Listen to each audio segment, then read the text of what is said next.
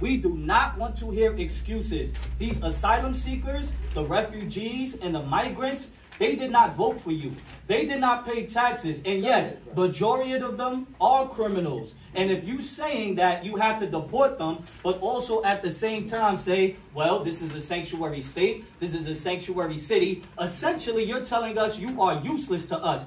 We have on 130th Street, Adam Clayton Powell Jr., who was an American freedman, who advocated for the American freedmen, and you're telling us you can't do anything for Harlem? What does this say? Harlem homes for Harlem residents. Asylum seekers are not Harlem residents.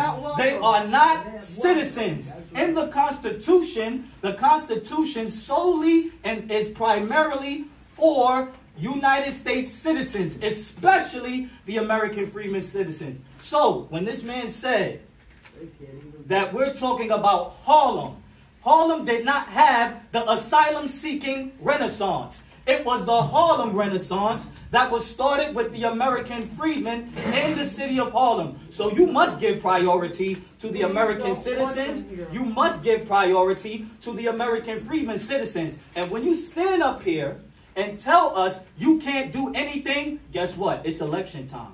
Okay. It's election time. So we will let you know you can be removed just like how you got voted in. Time. As you should.